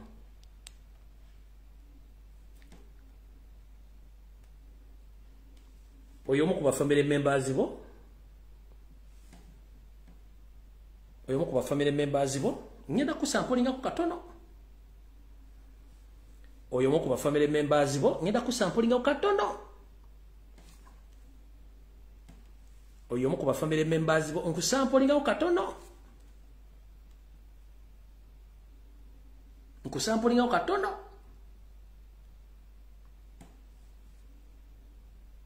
katono nku samplinga ku katono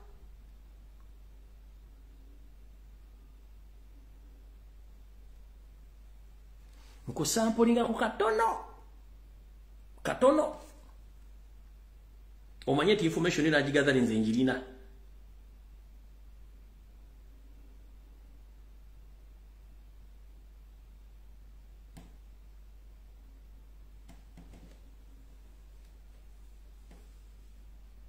katono nkusampulinga ku katono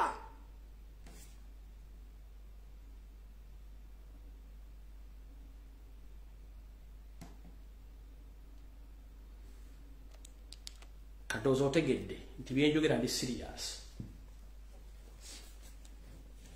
eksokera ddala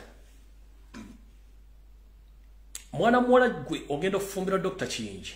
It was a tug of war kwali kulwana wakati wa kitawo ne nnyoko mama wo monna NRM kungwe era nga nemmenga ayina y'ebigere emmenge ne wamayiga ayina y'ebigere monna NRM kungwe adiringa nyo n'abasajja ba NRM ba mafia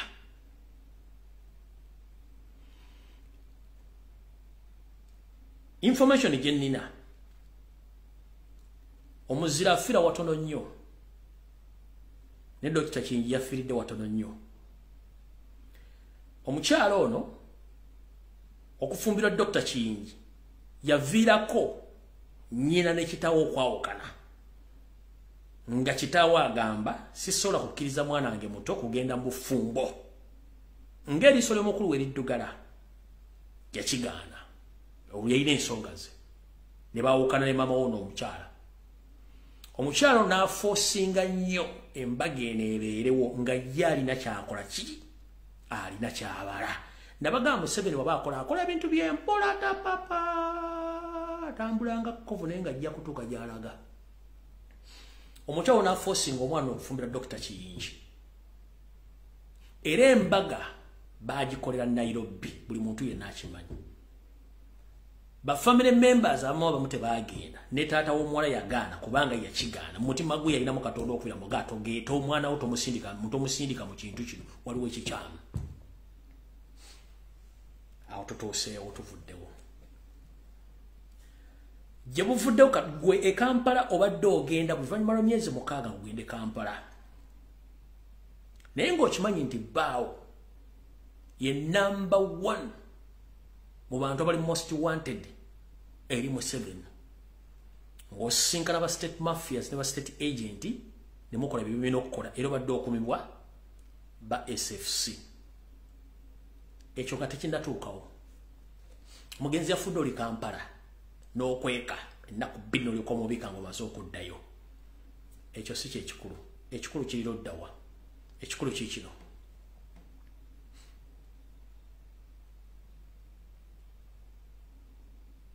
mwenna amanyi Dr. Kingi obulungi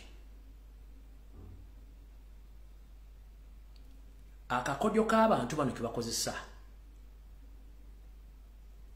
ng'onotta omuntu soko mujjeko buli muntu yenna eyandibadde amuwa amagezi a professional cardiologist a doctor abadde takyalina contact ku ba family members be bonna ng'omukazi yabamubajjako a professional doctor abadde takyalina na contact oba kwogera n'abantu be bonna mikwano gye gyonna egisinga obungi nga n'okusinkana abamu ku bo akifoosinga bufoosinzi ng'omukyalo baita olukitwa zero off nga yamuzirowinga off yamuzingako decision making yakola buli kimu Dokita waagendedde okufiira nga 75% of his personal properties omukyalo oyo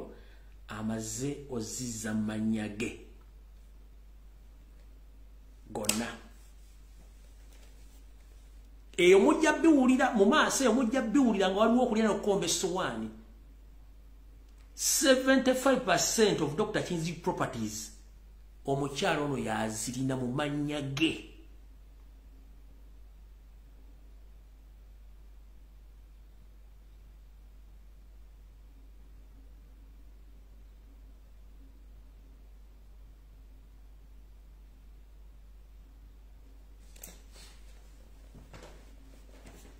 Mukyala Suma ya Kiyingi njagala Uganda emanye obadde ne baganda babiri nga bali bavunaana emisango era nga bali mu makomera ag'enjawulo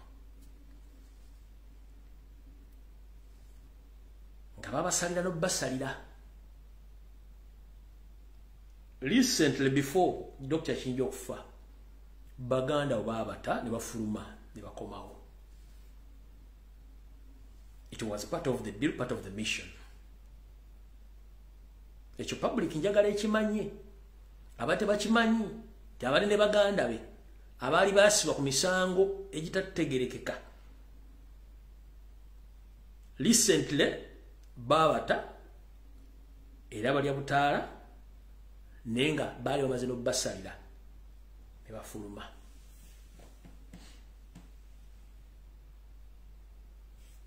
Tugenda mu maaso.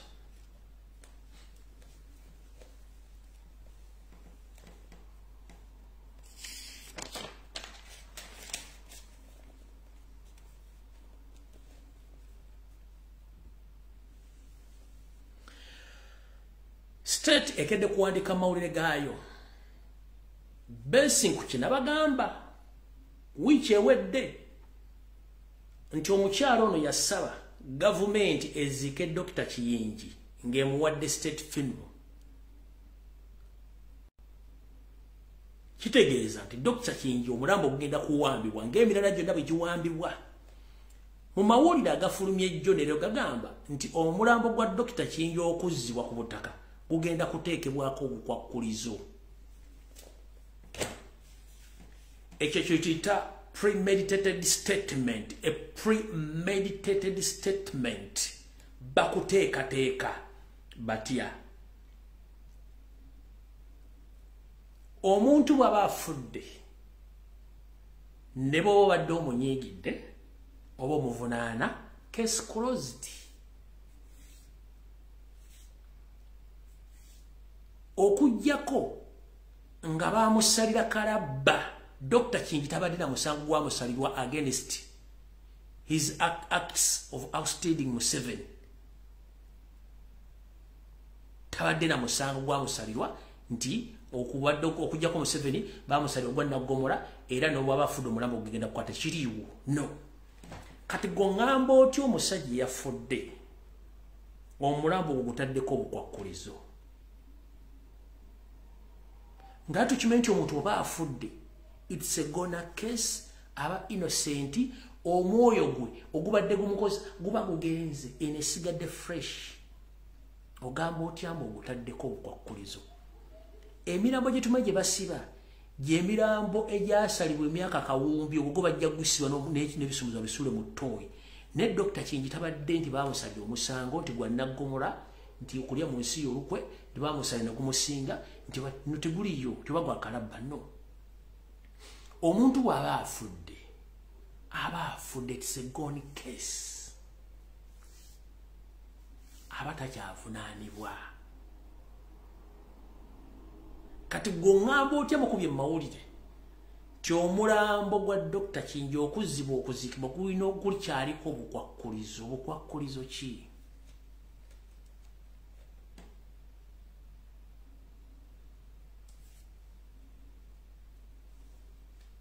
Abaffe eggulu twalijja gye lirina okubeerewa Katonda ddunda munamulegegeregale kandi tuliteeka ku nsi nti bwe tufa wano ate tugenda mu ggulu ne batuvunaana oba Museveni ne gavumenti yo. Katonda mwamuggyako obuyinza nti omuntu bw'afa sitiri mumwetaaga mu kyembaziza mu muvunaana. Njagala kitegera. Katonda mwamuggyako obuyinza to an extent if someone dies you still take him to the courts of law to answer. That's wrong. Nabaga abantu mano okwerabisa tekitwala budde buli mu yerabisa mpola mpola tekitwala budde kwerabisa. Mawulire mukire mukire bulungi nnyo. That's the question gye mbadde mbuuza. Nga ndifalinga ku kiri ono kye yasaba nti yeetaga state funeral.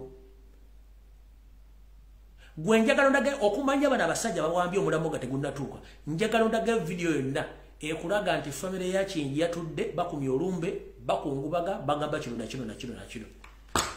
Gala atudde bwati agawumbidde mugumu omanyi. Sirabanga mukazi mugumu ng'omwana ono. Naye nkubuulira muwala. Ku myaka gyo kuba siroza nti wezezza emyaka 35. Guwase musajja muganda. Tekuli kigenda kuwomera. Era nawe wandifumuka nga mbuyaga. Kino kikugamba Lumbuye yakuga ojja fumuka nga mbuyaga. Ojja tuuka okuloota Dokita Kingi ng'ali naawe mu buliri. Ogenda kuyitako ttembo ekyo nkikubuulira. Okuŋŋaanyiza ebibugaga byonna omuggyeko oli muntu yenna omuggyeko. Nkugamba ogenda kuyita ttembo. Nnyoko avunaanyizibwa ebitundu 7 ku buli 100 ku kufa kwa Dokita Kingi. Gwazanya 3. Nnyoko y'omukyala gwe saagadde kuteeka kifaananyi kiwano. Avunaanyizibwa ebitundu 7 ku buli 100 ku kufa kwa Kingi. Gwazanya ebitundu 3.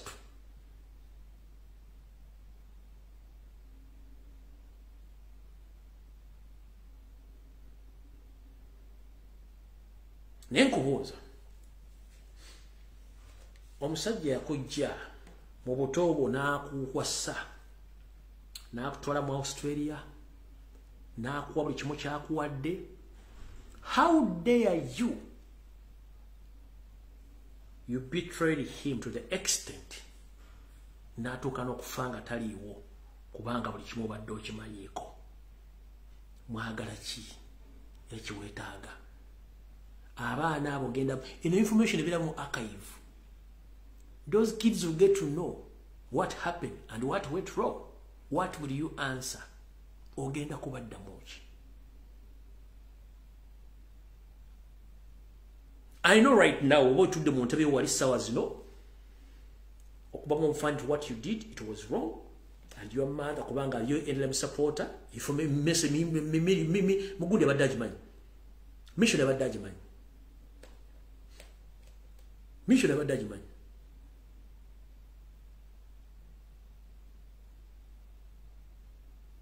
mission abadajimanyi ngamujimanya aba babiri. Right now, you are smiling. Mufunyi byabugaga. The man is dead. Muntu ule ku dining ne muli emmere. N'oteekawo n'omusaalo n'osaala. Nenga munda omutima gw'olina.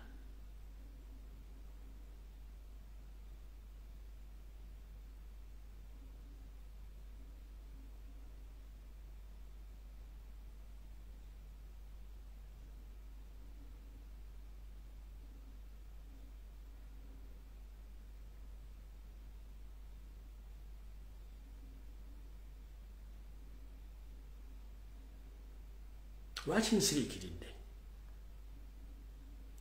Ekinsiriikiriza kikino wano wammanga.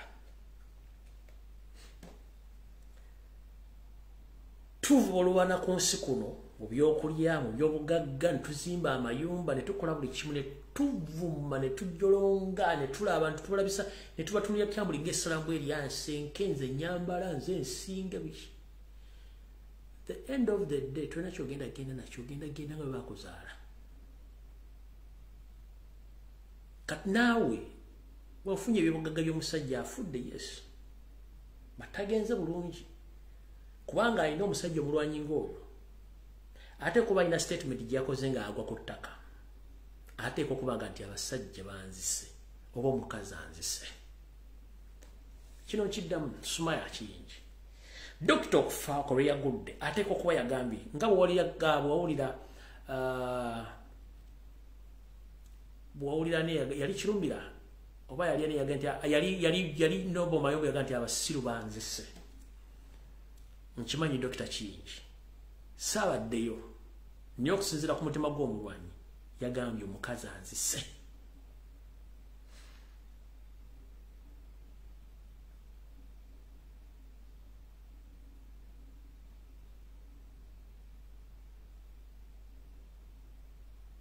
nengo oba ofa kino ensi nze mbuuza oyo sowaani emu oyambala nika emu oyambala ekiteteeyi kimu naye oba ofa kino ensi otuuka okujja omusajja kubanga okusinziira ku information gyenna Dr. Kingi abadde mu birowoozo bye yakugjamu ebitundu nkaaga ku 10 nga yasigaza akaana just okubeera mu nju ng'oli awo wajjange wannyoko ne mukola mission nakupokera n'omuddayo n'osuliwaza omusajja guno omuteeka awo at your younger age waki teweebuuza kitanga yawukana tere n'ennyabo n'asigala mu nakiyombekedde kanaawe ofuse nakiyombekedde kubanga akaze kafiira ku mugumba kati ofuse nakiyombekedde in the mistakes ezakozesebwa nnyoko on behalf of the state kubanga mwagala properties teri agenda na properties. It's all about integrity and peace and love. So when you lose integrity no losing love ne peace tojja kuba na peace mbulamu. This murder will haunt you and it will haunt you ne muntana jonobeera. It was a blunder. Bobocha y'omuntu peacefully mutambula omuviire. Wamusanga mulamu. Nikino kye mbagamba bulijjo.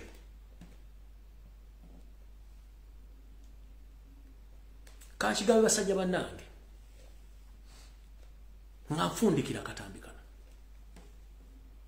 Bobo yagala emirembe ku nsi kuno. Weewale ekigambo kye bayita okutta omuntu. Kubanga sigwa Mutonda. Basajja bannange mwewale ekigambo kye bayita okutta omuntu kabeere bakazi. Lwaki mbagamba ekigambo kino?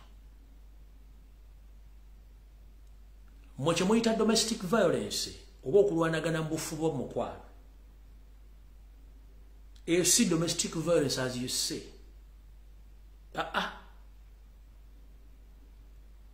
That is torture and murder.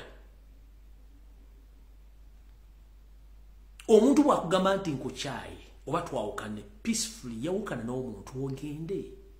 Tolwana kubanga n'abooluganda baawukana.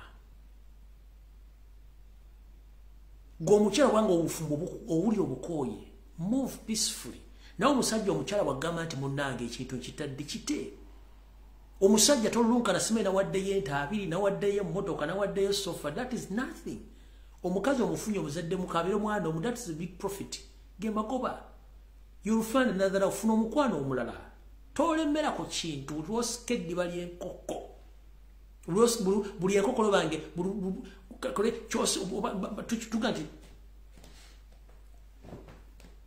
okusika ekitajja eddiba lya nkoko mu ngalo oyinza okuba omaanyi enkoko ng'ekaluba ebyoya automatically eddiba ligenda kujjirako. Mbakubiriza omulanga. Abakyala bano si properties. Naffe abasajja tetuli properties z'abakazi. No. We are just partners. So a partner anytime can break away in a contract. A partner can break away in a contract anytime, anywhere. Nchiddamu. So abasajja omukazi abagenti I'm tired of this marriage, please muleka agende n'onyo omukazi omulala. Nawe omukazi omusajja abagenti please obutufumbo buntabye genda n'onyo omusajja omulala peacefully. Ebintu by'okulemerako bisizza abantu bangi mu busiru. Nawaye entesemera ko teriya guwa biwayo ng'oyagala. Ate omukyala n'omuzalamu omwana, that's enough profit. N'omusajja ng'amaaso gamutwakadde ayagala kutta mwana wa musajja omwana wa mukazi kubanga omukazi yanobye omukazi yamusudde. For what reason? This is a free world. Move on, genda ofuna omuntu omuleke kwesiba ku bantu. Omuntu baga nti I'm tired of this shit. Genda nale sente malese sofa omukazi omwena mu abaana ozadde abaana omuzadde again muli ekintu nkikoye nkitadde kite tewali kintu kibi kubeera wantu nga toyinaawo mirembe nga n'omuntu kyamwagala. mu bulamu obufumbo bulinga mmotoka mpya bunyuma nnyo ng'emmotoka ekyali nnamu mpya ogiteeka mu kisomero naye emmotoka kasita otandika ogireetera break down yo teba mmotoka ng'emmotoka teva mu garagi yo teba mmotoka garagi za laavu kubira senga wegindi kubira kojja wegindi genda ogabe amasimento oyavuka eba tekyali laavu eba efudde laavu yammwe abantu aba kasita mugireeta mba makanika break down egenze break down yewa break down yino mwekwana abantu aba laavu nebanyumira bulungi nnyo muntu sofunye obutakkaanya temukyagala kwogerezeganya buli omu ayagala kutta munne naye nga omuntu okutuna ogwo omuntu munize ekintu nkikooye nkitadde abazungu kyovula bali open omuzungu akugambirawo I'm tired of this marriage mpa divorce ngende namuwa divorce n'agenda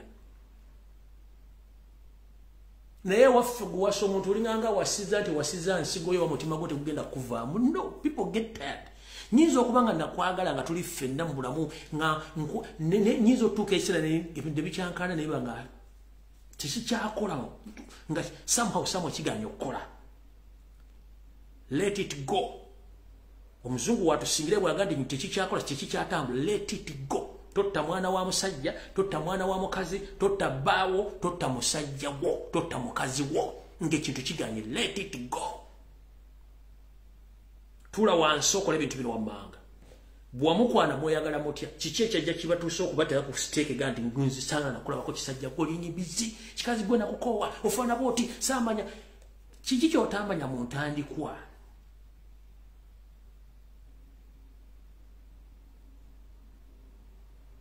kiki otamanya mu ntandikwa emuyita domestic violence simanyi nebbugo butemu ekintu bwobanga okyula ekikoye kite bw'olya emmere n'olya nga tekyasobola genda mu lubuto gibikkeko oba giveeko genda bwonaba okulumu n'okomawo so togera giri ogikuba ojja kubaluka olubuto eryako gy'osobola peaceful mwe mwina kye mutamanyi njala soka kubuuza kulowooza ki n'abafumbo abaliko empeta be obufumbo buvaawo kubanga empeta eno gwe muguwa ogusikalaavu golowooza lwaki batoga nti mbikooye empeta yiyo mbivuddemu mu divorcing yo ng'ate empeta babateekako omuguwa nebaga nti basibidde awo bakusibidde nebaga muguwa ngokooye I'm divorcing you peacefully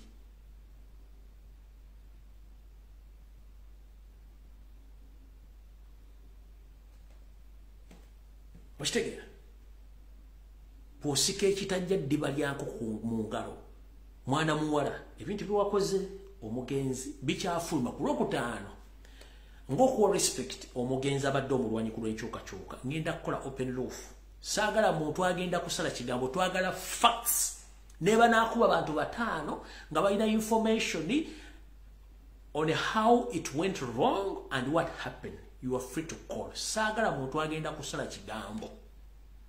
Friday. Egenda kubera open roof dedicated to the late Dr. Chiyinji to expose. Oba okuleta information endala addinga okufaakwe. Kino nkikoze ku lw'omulwanyi munnaffe. Ku lw'okutaano egenda kubera open roof. Newe naafuna abantu bataano nga balina proper information, that is it. Ngenda ku dedicating a program oyo kululwe yenga yo omuntu n'abantu abalala baza bafira mu bintu by'ekisiru kuba kati right now teri ayogera ku Dr. Chiyinji nobody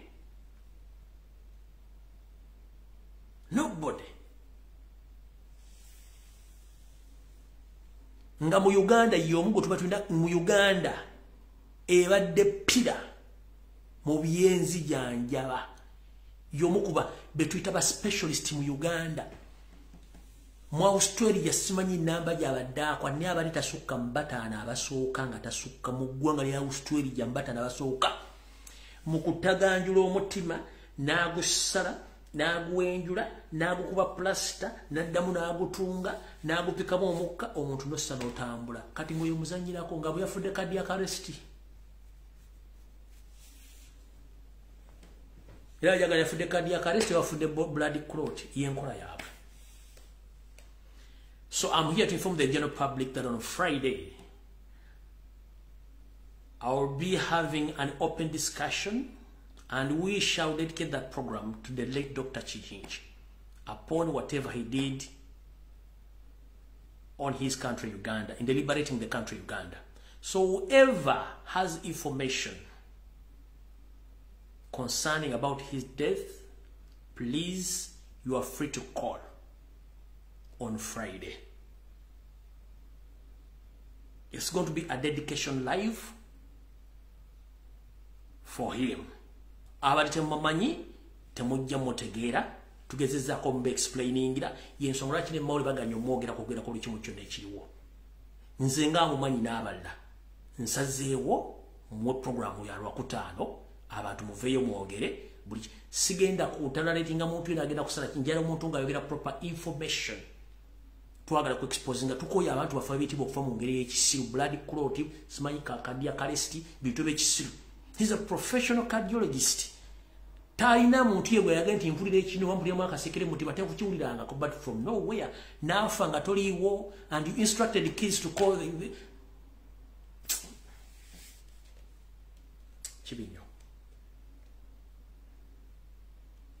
Chibinyo. Naye obudde bugenze. Fundikira video eno ngambagamba. Encha nakuzo mwezi 5 mwezi ogwo 10 omwaka 2023 tukima mu kulembeze. Whatever situation is taking place in Kampala Mukono Wakiso, we know. Whatever mission is planned against Robert Kyagulanyi Ssentamu, we know. International press, international TVs, all eyes on Uganda. They know. So we are busy watching.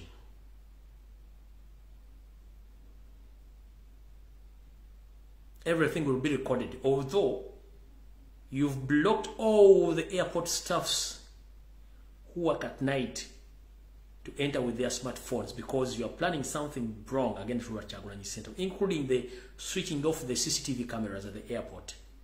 But that's a wastage of time. May God bless Ugandans and stay blessed. Musule bulungi mukama bankumi na tusikane ku Lwakutaano mu program ejja kubeera Dr. Chichinji. Mwelaba mbagala nnyo mwenna.